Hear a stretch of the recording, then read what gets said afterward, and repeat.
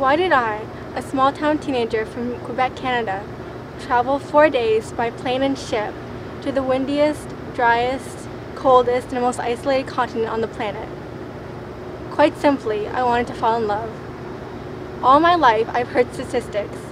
For example, that the average global temperature has increased 0.75 degrees Celsius in the last 50 years.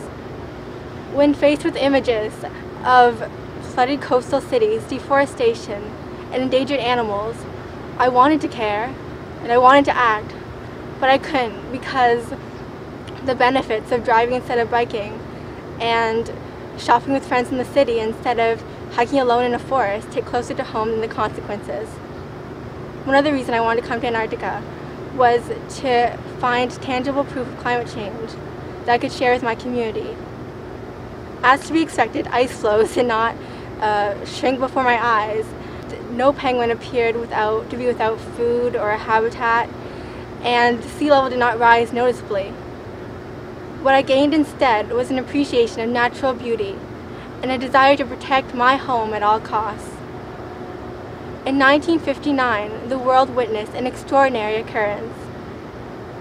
12 nations put aside their claims on Antarctic territory and signed the Antarctic Treaty, one of the most successful international agreements. Extended in 1991 to include the Protocol on the Environment, the treaty devotes Antarctica to peaceful scientific use. It is illegal to establish military bases, dispose of radioactive waste, mine commercially, hunt, and fish without permission. Today, 128 countries have ratified the treaty. Unfortunately, my country, Canada, though a signatory, does not have a research station in Antarctica and is only a part member, meaning they do not have a say in certain consultative meetings. This concerns me. What also concerns me is the treaty's moratorium, which is set to expire in 2041. I spoke with author Leah Carlson and scientist David Fletcher, polar experts who have visited Antarctica over 100 times each. I asked them if they thought the treaty would continue beyond 2041. They smiled, and I could see a cascade of images of Adelie penguins porpoising and ice capturing the sun's radiant energy, of mountain peaks blending into the white of the clouds, and humpback whales gliding through perfectly reflective water. In answer to my question, Leah and David said the same 3 words: I hope so. Realistically, will countries thirsty because of climate change turn to Antarctica, the source of 70% of the world's fresh water? Will states in economic turmoil try to find precious metals and minerals underground? Will we as the next generation endanger the fish that give life to so much of the Antarctic ecosystem? We really do not know. In 2041, I will be 46 years old, and all I ask is that you join me and the other students and staff on the 2011 Students on Ice Antarctic Expedition by falling in love with our planet. Don't protect it because of charts you don't understand that show the correlation between carbon dioxide emissions and temperature increases. Don't protect it because you feel guilty after watching Al Gore's Inconvenient Truth. Come to Antarctica. Sit down beside a Gentoo penguin rookery. Watch the mothers feed, reprimand, and play with their chicks.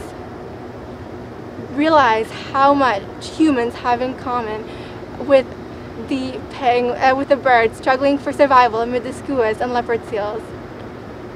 Climb to the top of a mountain, to that magical spot where weather-carved icebergs and endless ice sheets surround you in every direction. Feel your heart absorb the paradise in your midst, this veritable heaven on earth. They say falling in love is a choice, and to a certain extent that is true. It's a choice to calm the butterflies in your stomach and accept an invitation to your first date. Conversely, the actual falling in love process is innate, indescribable, and almost inadvertent. Even if you don't have the privilege of visiting the Antarctic Peninsula and experiencing its age-old wisdom for yourself, try to go outside in your backyard and listen to the chirping of birds, the footsteps of squirrels, and the falling of snowflakes, each exquisitely and individually designed. And you will find yourself transformed as I have been, miraculously, automatically, and effortlessly. A time will come when we must decide whether the international community is willing to once more preserve one wilderness area in pristine condition for our children and grandchildren. Call me an idealist, but I believe that love, if it's true enough, has the power to endure forever. It's with this love that we strengthen relationships and prevent wars.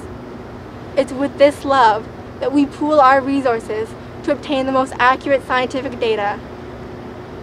And it's with this love that 7 continents, 192 countries, and 7 billion people might work together to keep the treaty effective, Antarctica safe, and our planet alive. Thank you.